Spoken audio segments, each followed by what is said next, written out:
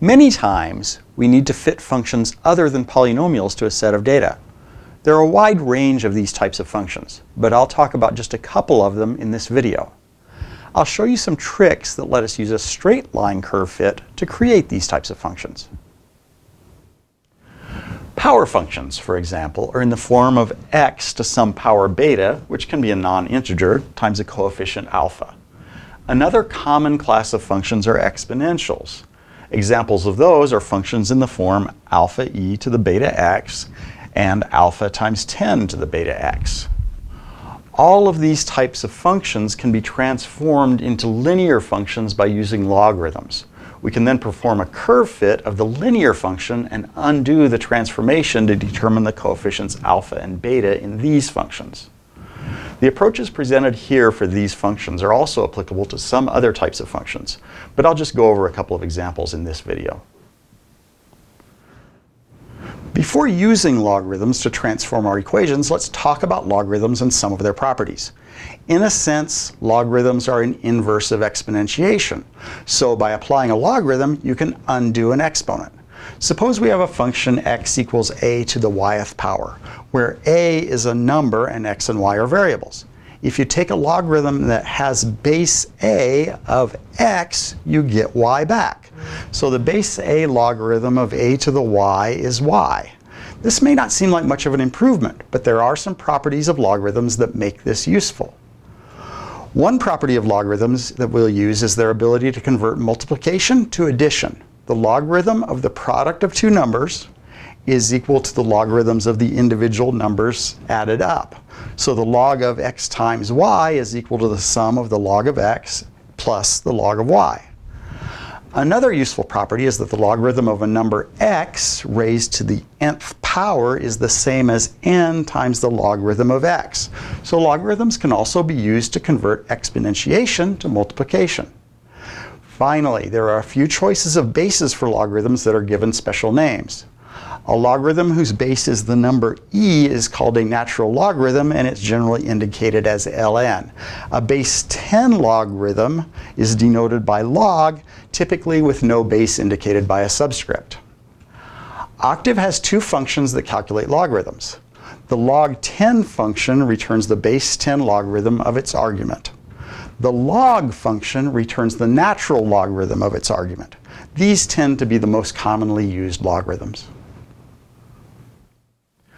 Now let's talk about using logarithms to perform an exponential curve fit. The form of the function we want to fit to the data is alpha times e to the beta x. If we take the natural logarithm of this equation, we get the natural log of y is equal to the natural log of alpha plus beta times x. If y is a number, then natural log of y is a number, and if alpha is a number, then natural log of alpha is a number. So taking the natural log of the exponential function has converted the equation to a straight line of the form y is equal to m times x plus b, except that its vertical axis is now natural log of y, its slope is beta, and the y-intercept is natural log of alpha. We can fit this straight line to our data with the polyfit command. Just send the polyfit function the natural log of the measured y data.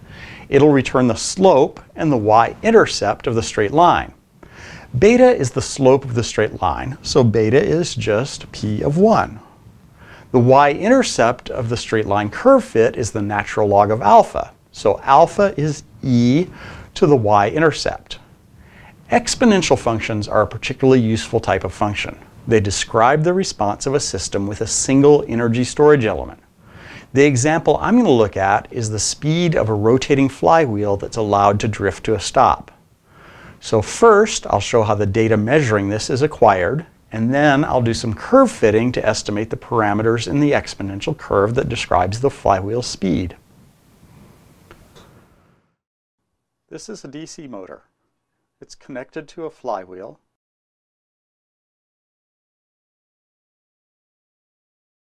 If I apply a constant voltage to the motor, it'll spin the flywheel. This motor has what's called a Hall effect sensor. That provides a voltage which indicates the motor speed. I'm going to measure the motor speed after I turn the power off. A curve fit of that data provides all the important parameters that govern the motor's response. The form of the natural response for this system is an exponential function. V of t is the flywheel velocity as a function of time after the motor is turned off. When time is equal to 0, the e to the beta t term is 1, so that alpha is just the initial speed of the flywheel right after I turn off the motor. The beta term is the inverse of what is called the time constant of this system. The time constant's a measure of how quickly the system responds to an input. It's a fundamental parameter of this type of system, so once we've found that, we know a lot about the system. To do this curve fit, I'll convert this equation to linear form by taking the logarithm of both sides. Next, I'll use Octave to perform a least squares best fit to determine the values for the natural log of alpha and beta. From the natural log of alpha, I can find alpha itself. Finally, I'll plug the values for alpha and beta back into the original equation and plot that along with the data to make sure that our solution makes sense. I recorded the response data with an oscilloscope and saved it as a text file. I'll import the data file using the load command. I put the data file in my current working directory so I can use the syntax load motor response dot dat with a space dash ASCII. I'll check the size of the data by typing size of motor response. There are 5,000 pairs of time and speed data. Time is in the first column and speed is in the second. For convenience, I'll put the first column of the data file in a variable named t, and the second column, the speed, in a variable named v.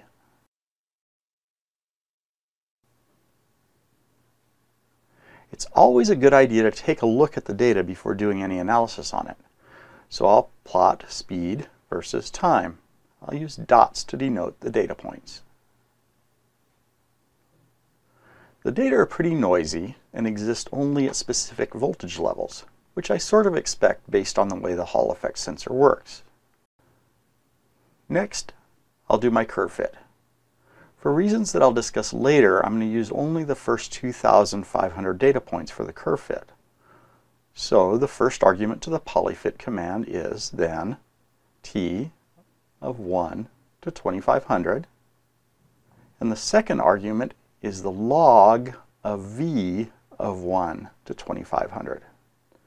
The final argument is 1, since I'm fitting a straight line to the data. To get the coefficients in the exponential curve, I set alpha to e to the second element of p.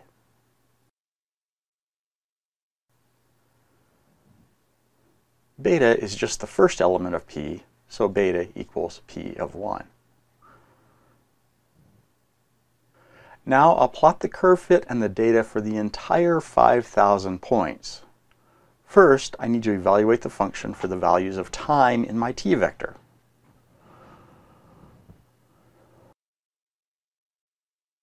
Finally, I'll plot the data along with the curve fit.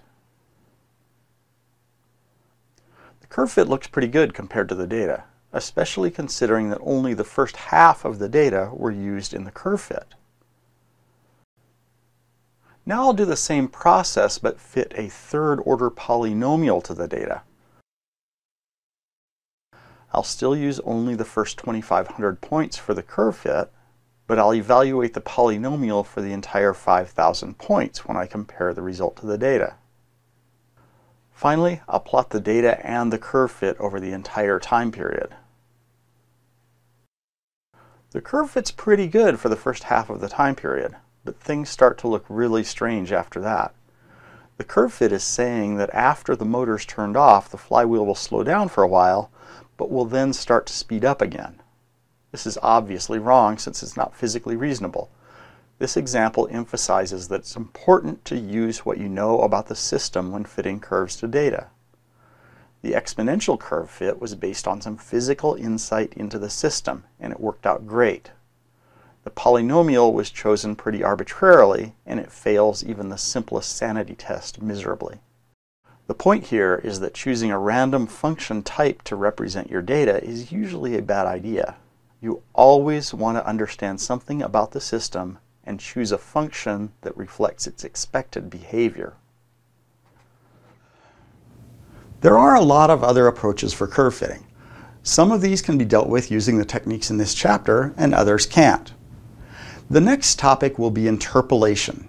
This is similar to curve fitting in that it allows us to estimate values of a function between provided points. However, interpolation assumes that all of the given data points are correct, rather than trying to find a best overall approximation to a set of data.